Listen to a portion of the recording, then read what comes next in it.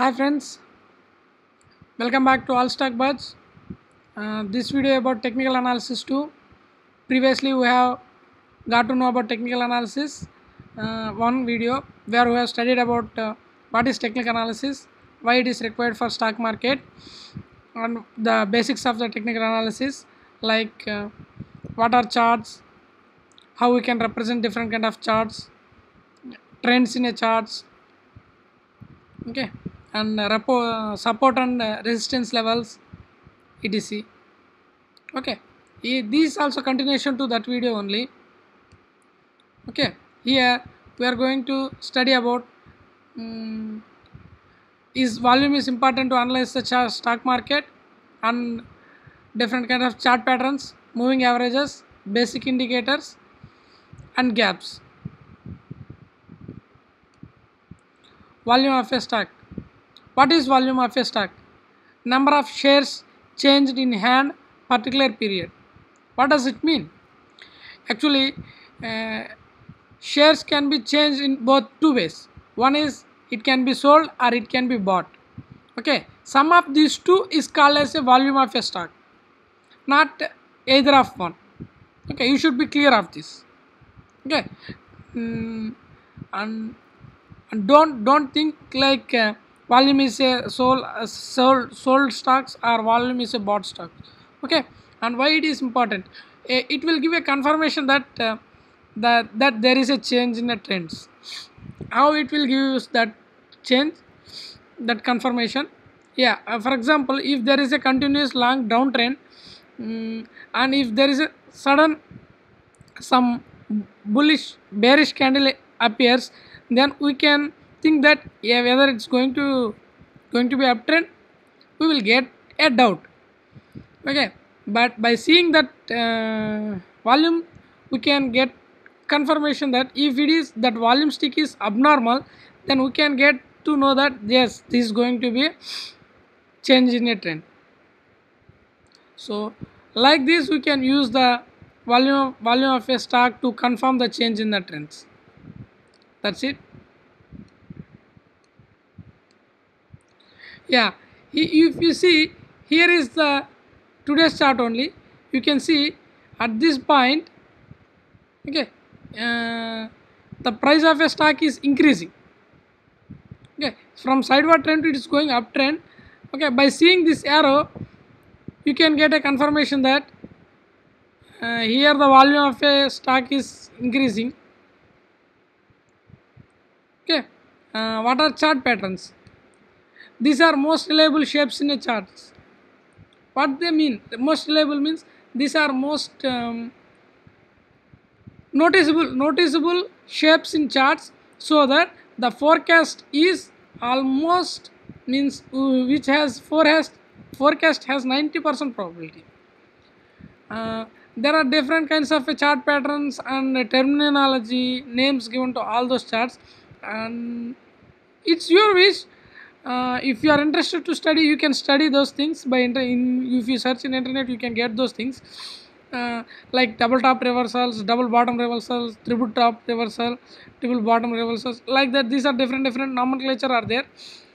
Nothing is important. It's just important that you need to understand the market condition, how the market is responding. Then you can analyze any kind of a chart pattern. If you are able to analyze a chart pattern, then you need not to remember any kind of a chart patterns. That's my philosophy. I think it's one of the successful philosophy, I think. Okay, double top reversal. See, here it is a double top reversals. Let's take here the price is moving up. At this point it has came down, and again it has gone up, and but it has came down here. Now you see, again it has gone sideward trends, and here it tried to move up, but it doesn't move up. And here at that point, the stock price of a stock can't able to move up, means it has a pressure to come down. Okay, that you have to understand by seeing that picture. Okay, that is simple. Now comes to, okay, uh, see from here also it's going down, and from this point it can't able to go down, means the uptrend pressure is very high at this point. It has gone up, but bullish bear people will try to pull it down, but they can't able to manage to more than this point. So they came up to this point, then it has started moving up. That you have to understand by seeing these pictures. If you can't able to understand these things, then you just remember all these things. That's better. Now come to moving averages. What is moving average? Average price of a stock over a certain period. Simple definition you might have studied in your 10th standards or 6th 7th standards, I think. Okay. Then how it will helpful to our stock market? Let's see. There are different kinds of stock markets. Have a moving averages. That is simple moving average and exponential moving average.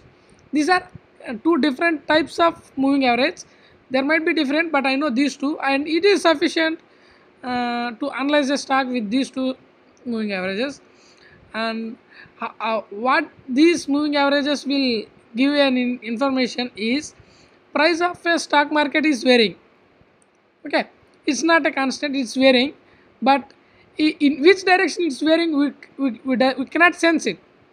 Okay, by using these moving averages we can sense it, whether the price is moving upward or whether price is moving downwards. Okay, whether it is an upward trend or whether it is downward trend. Okay, before giving definitions, let's see the difference between simple moving average and exponential moving average. Then we can discuss these two, I think. Let's see, this is exponential moving average. Here it's moving like this. See, this is simple moving average. This is moving like this. Okay, the main difference between these two is the exponential moving average curve is almost closer to the shape of the price chart.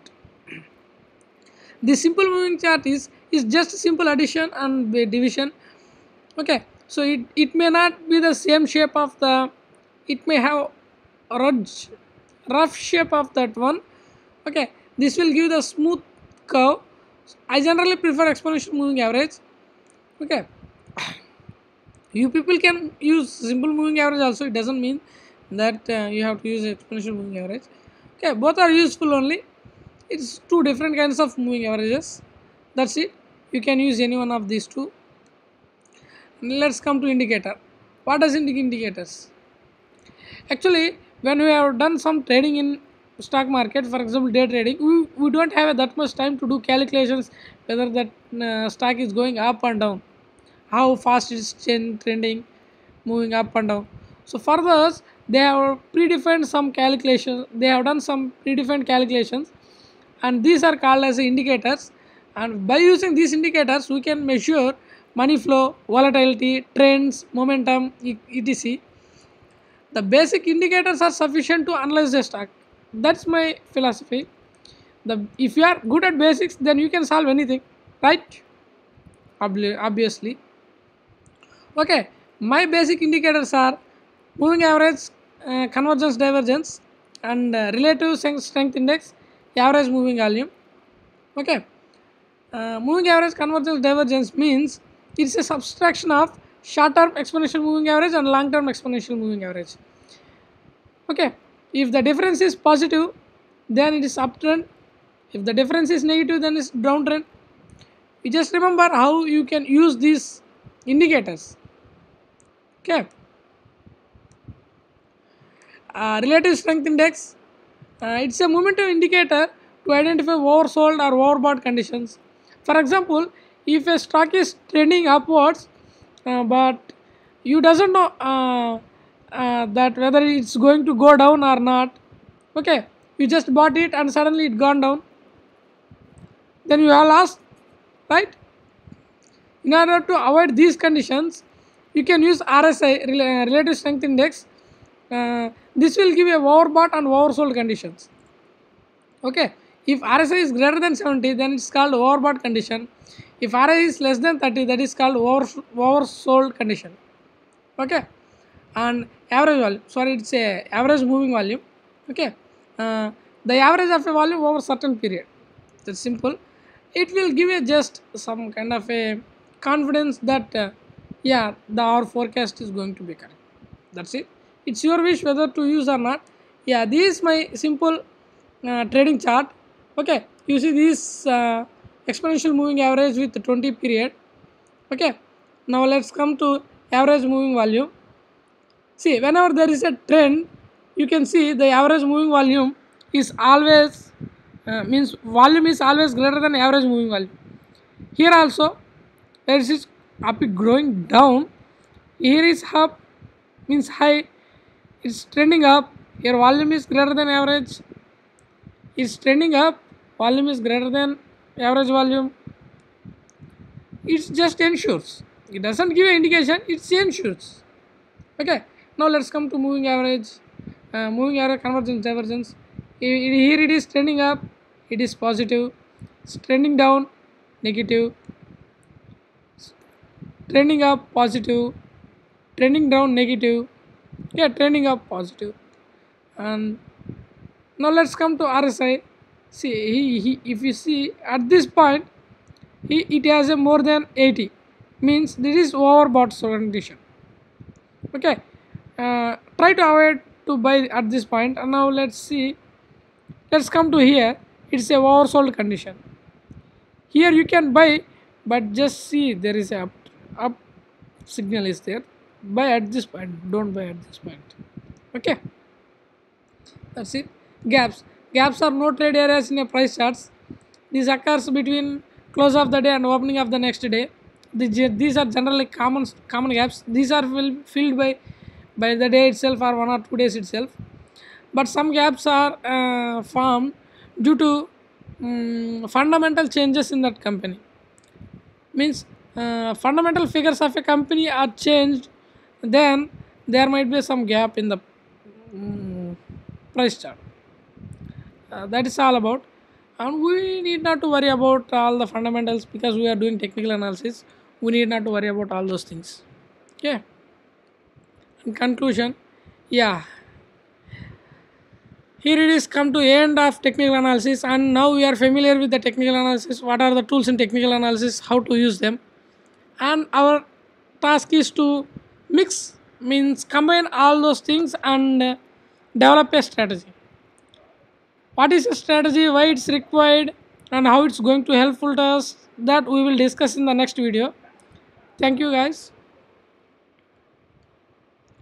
Thank you guys. Please watch next video of make money strategy. Please do like.